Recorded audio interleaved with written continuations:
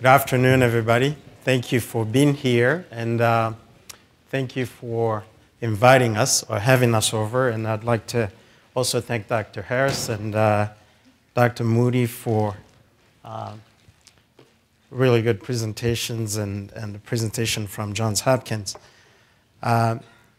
Really an honor for me to be here to discuss with you a topic that I have a lot of passion on, and my passion goes to myself having a family member who had an aortic aneurysm, not a dissection, but an aortic aneurysm. That's in fact, I was in general surgery residency on my way to do transplant surgery and then shift to do aortic surgery or vascular surgery because of that reason. I have no disclosures, nothing to disclose today, and this is the team. So at MHI, this is non-inclusive, as Dr. Harris and Dr. Moody really highlighted. There are a lot of people in the background working together. Taking care of aortic patients is a really complex problem. It's probably one of the most difficult problems that we deal with at the hospital. People are very sick. And the aorta essentially controls your entire bloodstream, and then you mess with it, it doesn't take too much for the patient to die.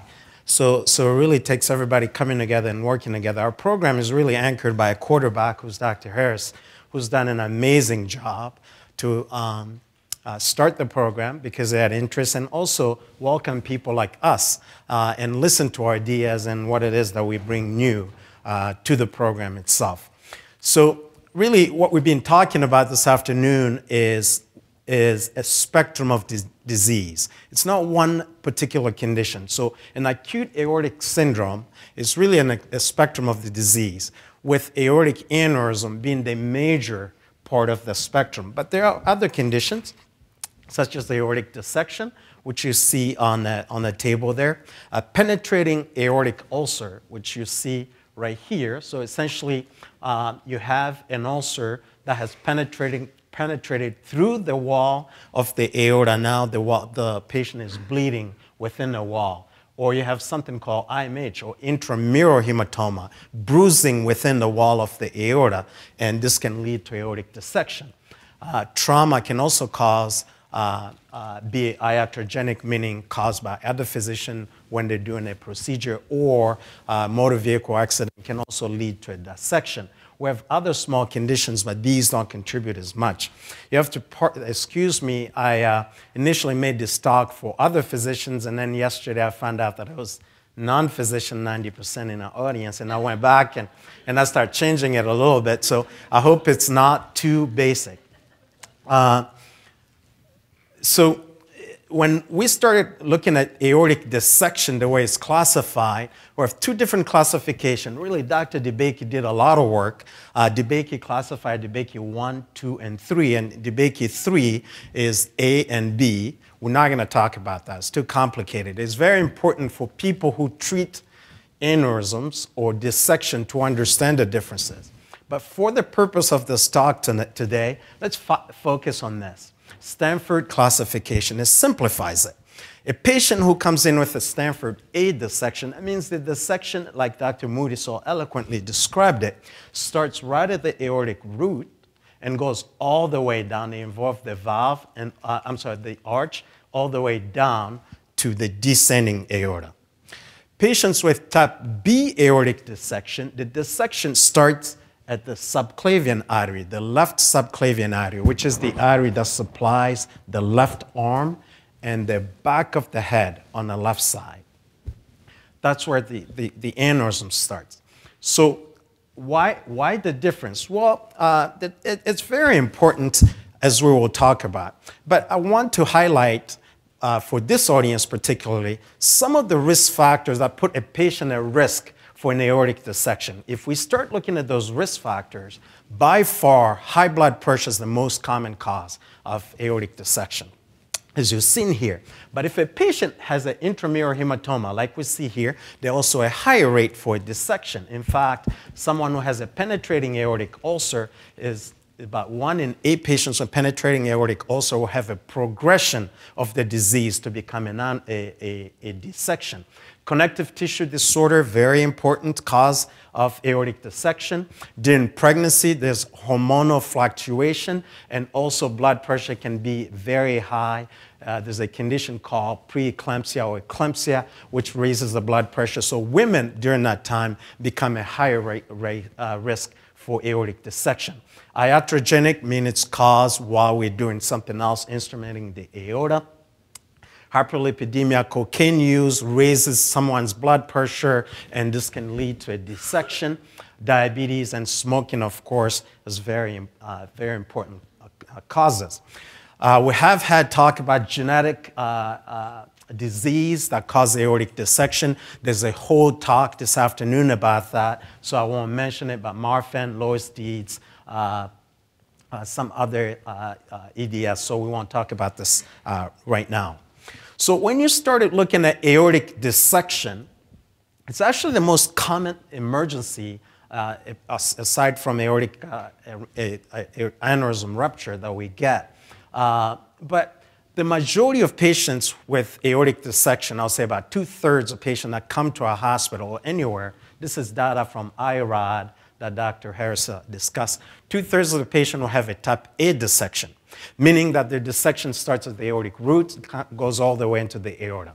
And 1/3 of the patient will have a type B dissection. And if we dive deep down in the patients with type B aortic dissection, you see that 30% of them will have complicated type B aortic dissection, and I'll explain that. And 70% will have non-complicated aortic dissection. And again, I'll explain what that means. By far, 5-to-1, men are more common to have a dissection than women. So when we started looking at aortic dissection, there was also an age preference with the dissection, with patients with type A aortic dissection being about 10 years younger than patients with type B aortic dissection. But you guys probably know this. So then I'll just move on. Historically, like Dr. Moody just explained to us, type A aortic dissection has been thought as an emergency. So patient goes to the operating room, and type B aortic dissection is being managed with anti-impulse therapy or blood pressure management, usually, unless the patient has symptoms. And why is that the case? Well, here's the reason why.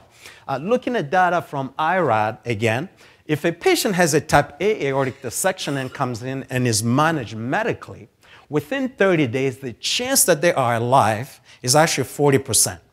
So 60% of a patient with type A aortic dissection that come in, if they are not operated on, within 30 days they'll be dead. That's for type A aortic dissection.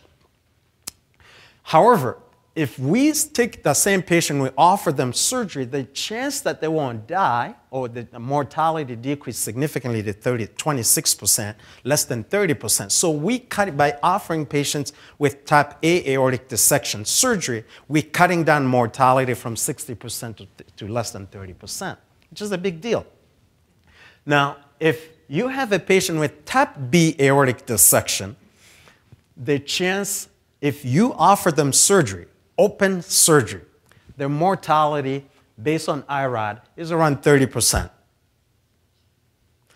That means if your dissection starts from the left subclavian and goes down, your mortality is only 30%. But if you treat them with medications alone, the mortality is about 10%. So why are we doing surgery? So mortality is higher if we open these patients up in an acute setting, so we shouldn't really be doing surgery.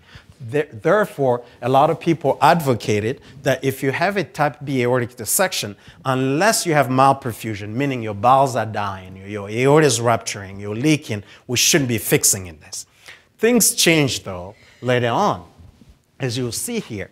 People start rethinking this, and the rethinking really started with the invent in 1990, a gentleman from Buenos Aires by the name of Carlos Juan Perotti invented a stent graft.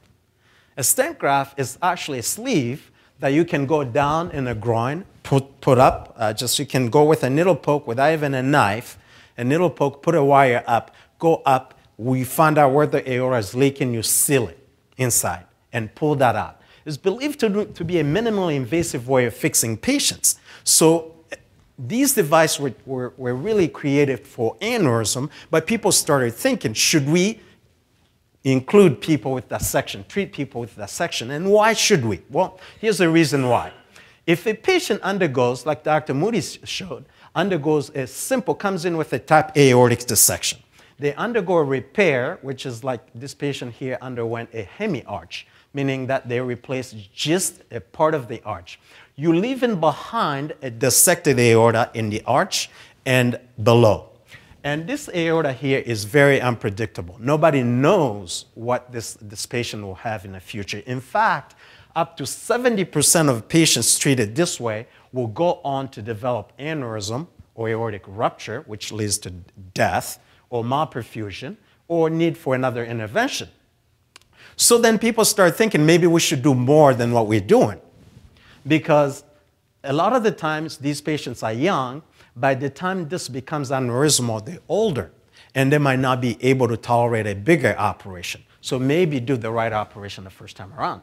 With type B aortic dissection, well, fine, we're getting them out of the hospital, they're doing fine. But if you follow these patients that are treated with medications, at 5 years, 30% of them will be dead from aneurysm. And if you follow them longer than 5 years, less than 50% of them are alive. So we gotta do better. Here's a paper that was published not that long, actually, I think in 2010, looking at patients that came in with aortic dissection that underwent open surgery and endovascular surgery, and those that were treated with medications. Open surgery meaning we opened the chest, replaced the aorta. Endovascular meaning we went through the groin, we put a stent, and medical treatment meaning they had no surgery. So if you look at those patients, open surgery had a 32% mortality. Clearly we shouldn't do it. Patient who had medical management, about 10% of them died. Those who had medical management and stent graft placement, they had about 7% mortality. So it's better if we put a stent and then on top of treating patients with medication.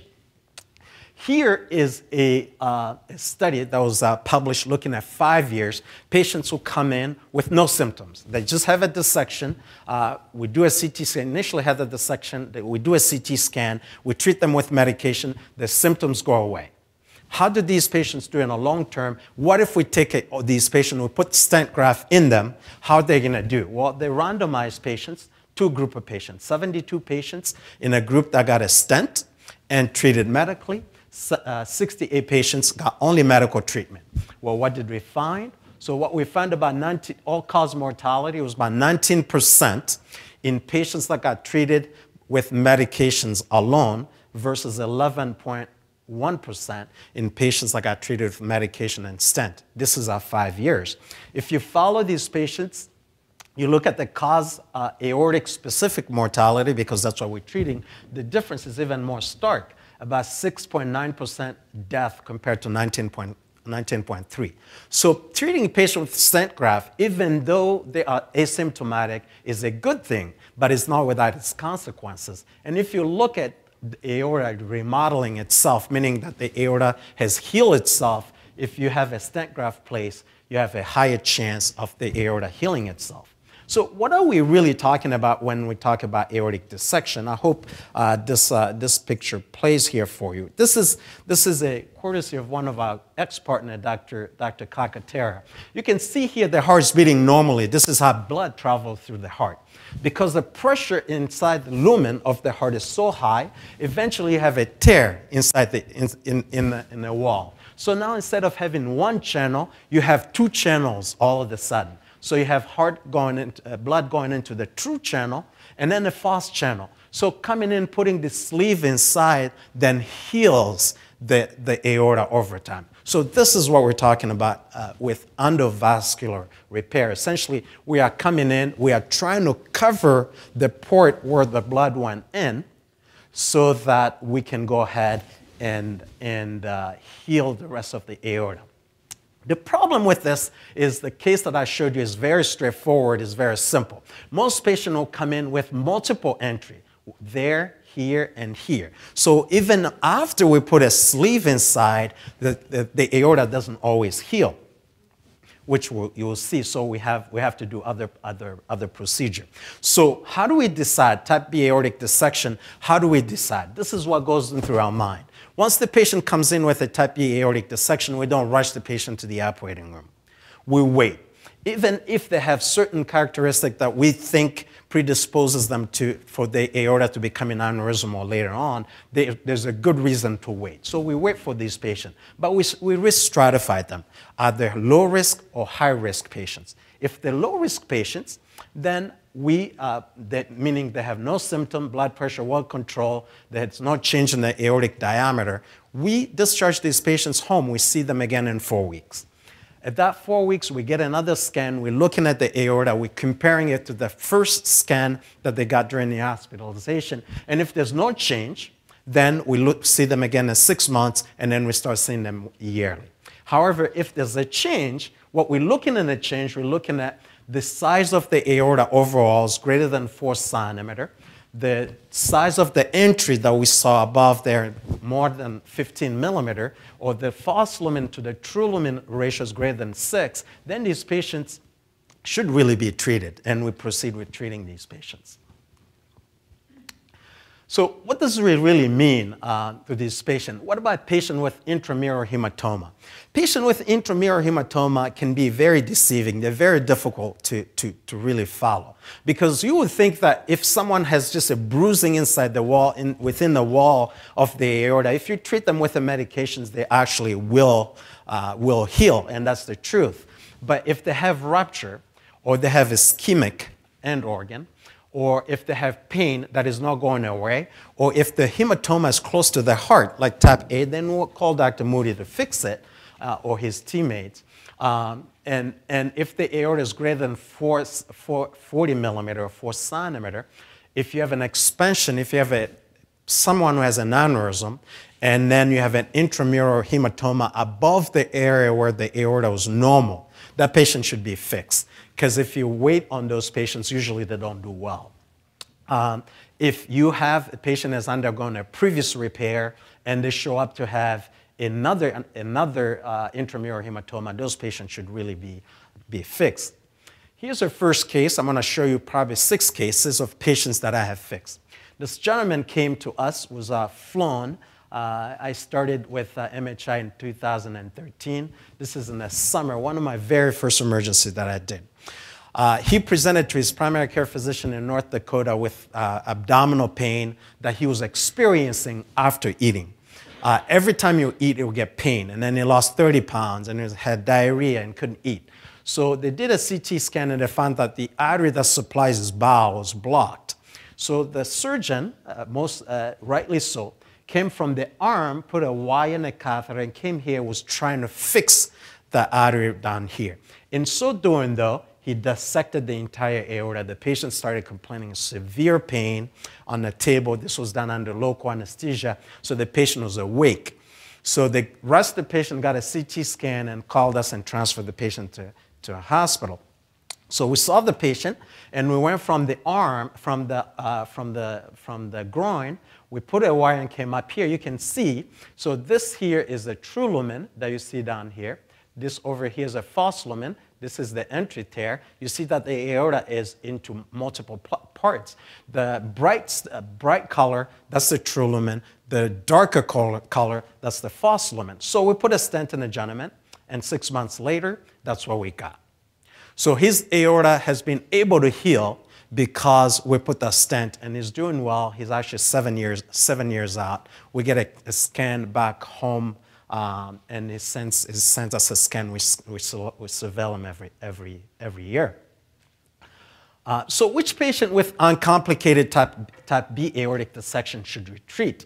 Well, there are certain characteristics, even if a patient has a type B aortic dissection, that should make a surgeon, that makes us think twice or follow this patient a little shorter. And this is backed by all the evidence that's been published. Most of the evidence has been published from IRAD organization. If the patient is having pain, you treat the patient blood pressure, the blood pressure pain goes away, but then the pain comes back. that's a sign that this patient is going to go ahead and rupture, and this patient should be treated. If the patient, you're giving the patient all the blood pressure medications you have, but the blood pressure is not well controlled, this patient should be treated before they leave hospital. Otherwise, they'll probably rupture. Unfortunately, if the patient with a type B aortic dissection is older than 70%, the chance of death is actually really high in those groups. That's also from circulation from IRODs. If the aortic volume is greater than 4 centimeters or they have an aneurysm already, we look at the false lumen 22 millimeter or bigger. If the false lumen is partially thrombosed, what we're trying to do, like Dr. Moody explained, is that we're trying to completely thrombose the false lumen. But if it's only partially thrombosed, that's actually predicted that these patients are going to go ahead and do worse over time. So we want to treat that. We want to make sure we take care of that. We want to look at the entry tear, which we talked about earlier. So how do we do it? Again, I'm not going to go over this because Dr. Harris and Dr. Moody explained. We do it in a hybrid room. We want to make sure we have an inventory. This is a multidisciplinary approach: vascular surgery, cardiovascular surgery, interventional radiologists sometimes. Sometimes we even need general surgeons because sometimes the bowel is dead and the bowel needs to be taken out because there's no blood flow. After we're done in the operating room, the work doesn't stop there. Patient has to go up to the ICU, and you need a good team taking care of the patients. Here's a patient. This gentleman is actually a professor at the university who, age 62, woke up in the morning with chest pain going to the back. He was admitted to another institution for about a week, and he developed diarrhea because he also had a high Y count. Even though they didn't have a source for his diarrhea, they treated him with antibiotics. For his infection before, they treated him with antibiotics. And then he started having diarrhea. They said, well, he has C. diff, which is an infection of the colon. And then they discharged him to a rehabilitation facility. When he got there, the same night, he has severe pain, and he's now transferred back to our institution. Here's a CT scan that we got when it got to our institution. You see that it has a dissection that starts up in distal to the subclavian. It's coming down. I'm going to scroll back up. You can see the true and the false lumen. And you see blood already in the chest at this level. This is blood that you see here. So this aorta is leaking at some place. And when you come down, it has a true lumen and a false lumen into the celiac SMA and all the way down, which are the arteries that supply the bowel. This is the angiogram that I did. So I have now access, needle poked through both groin, and I have put a catheter up, and I shoot an angiogram. When I do an angiogram, I see here, I can see a little bit of the left kidney artery. I can see the right kidney artery. This here is supposed to be the superior mesenteric artery, but you don't see it that well. When you look down here, this is the inferior mesenteric artery that you can see here. This here is the artery here it's a collateral. It's called the meandering mesenteric. It connects the superior mesenteric artery to the inferior mesenteric artery. So it turns out that this gentleman, superior mesenteric artery is actually blocked. So what's supplying his bowel, and the reason why he was having diarrhea when he was eating is because his bowel did not have blood flow. So only the small little artery was supplying his entire intestine, his liver, and his spleen. That was the reason why he was having this. And in this gentleman, again, working from the groin, we were able to go ahead and put a stent. So this is the stent graft that you see from the subclavian down. Now you can see the celiac axis. You can see the superior mesenteric artery. You can see the right and the left renal artery. This is 2 years post-operatively. You can see that the aorta is well healed. Up top, you don't see any more dissection there. Even the place where we didn't put a stent is now healed. There's still a dissection right at the celiac and superior mesenteric artery, as you will see in a little bit, but we are constantly monitoring. What we tell these patients, once you have a dissection, you become our patient for life. We have to follow you to the very end. And you can see all the way down, his aorta is well healed. He's doing quite well. I'm sorry, we got to go forward. So once in a while, we'll have patients that will come in with a dissection in the arch, and those patients should really be treated by open surgery. But if they are high-risk patients, meaning they won't tolerate surgery, then we might be stuck. Here's the case with one of my partner who's a cardiothoracic surgeon who just retired. This was his friend who came in with chest pain going to the back, 78 years old. We managed him medically. He was discharged home. The pain recurs, and he comes back. And the surgeon told me he's not a good candidate for an open operation. And his dissection involved this artery right here, which is a subclavian. It actually extended down. I made the sketch myself, so I didn't do such a good job. So this patient here, we chose to treat in a different way. What it is we designed a graft with a hole for him. So we have access in the arm here on the left side. We have a wire from the arm coming down. We have access in the groin, and the left groin and the right groin. And we got a wire from the groin here. We pulled the wire out in the arm. We get what we call through-and-through access. And once we have that done, we made a stent in the back table with a hole to accommodate the artery here. And now we've pushed the stent from the groin on the right side and push it back up. And here's the stent, making sure we marked this. That's the innominate artery, that's the left carotid artery, and that's the subclavian artery. And we deployed it. I had a movie here, but I don't think it's going to play. I'm sorry about that. But you can see the angiogram right here showing now we have this, and now we want to connect this. And we connect this with another stent, and we do an angiogram. We see that the aneurysm now is gone. All the arteries are well perfused. This is SCOT scan that we got this year, in fact, showing that his dissection is completely gone. All the target vessels are very well perfused.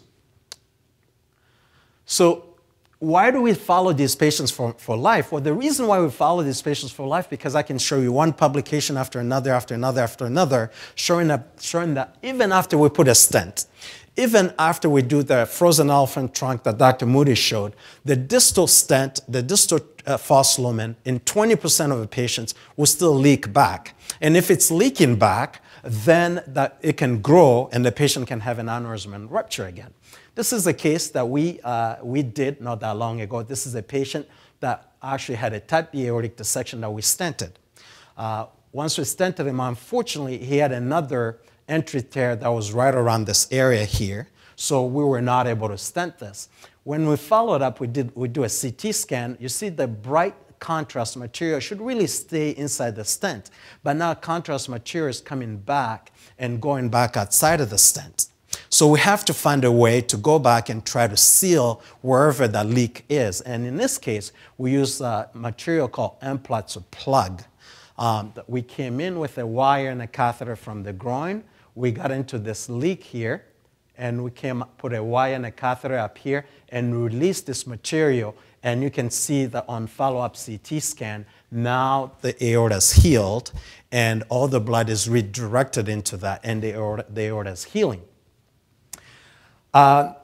In the United States, the FDA has a lot of regulation, and we're constantly behind, even though a lot of the toys that are being used to treat patients with aortic dissections are made by U.S. company. And here's an example of this device made by Cook. It's called a candy plug. This is a very important device that's been used in Europe since 2012 and made here in Bloomington, Indianapolis, and yet it's not released in the United States. This is a very good device that can be used in patients with dissection, but we can mimic our own device. We can try in the back table to use our own device because we know how it's done. We can play with this in the back table, and here's the case. This is a gentleman with type B aortic dissection that I treated in 2013 as well. We do a CT scan in 2014, October. His aneurysm sac is 65 millimeter, meaning 6.5 centimeter. And the reason why is because he's leaking back from here all the way up. And we use that technique exactly in the back table. We're able to sneak into the false lumen, and we plugged it. We put Mpls plug. As you can see, in 2015, the aneurysm sac is 52 millimeter, and in 2017 is 35 millimeters. It's shrinking. The aorta is finally healing. I was going to show a case that actually Dr. Moody was involved in with Dr. Judah Askew and I did not that long ago. This is an 83-year-old male that came in with type B aortic dissection. I'm sorry, type A aortic dissection. This is a case that Dr. Moody showed that we work together with cardiothoracic surgery. As you can see here, this is CT scan. You see his aorta is dissected from his arch, from his ascending aorta, the arch, all the way down. His true lumen is truly compressed. If you go up, which I'll show you right there, you see severe compression of the true lumen compared to the false lumen. So he's not getting much blood down into his gut and his lower extremities.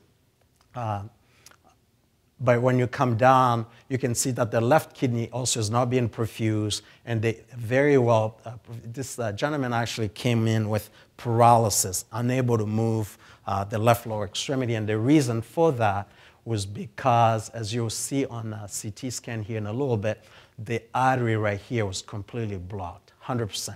That supplies the right leg. So in this case, we did, with Dr. Moody and Dr. Askew, myself, did exactly what Dr. Moody described. They replaced the arch, and I came from below. We stented the aorta below, and this is CT scan at 1 month. He's still doing really, really well. So, sorry, that's... So what has been our outcomes? So a lot of people say, well, these people are so sick, you shouldn't really go back up and do these big surgery. And that's true. Some patients we should see, and we should really give them a minimum operation compared to maximum operation. But since 2015, that's when we really started thinking about being more aggressive with both type A and type B aortic dissection. Since then, the mortality, this is our program, has been 9% as compared to 31% before that. And the reason for that is because we've had a lot of people with interest, a big group of people taking care of patients, and again, the leadership of Dr. Kevin Harris. And I'll leave you with this wise saying from the Dalai Lama, and thank you very much for the opportunity again.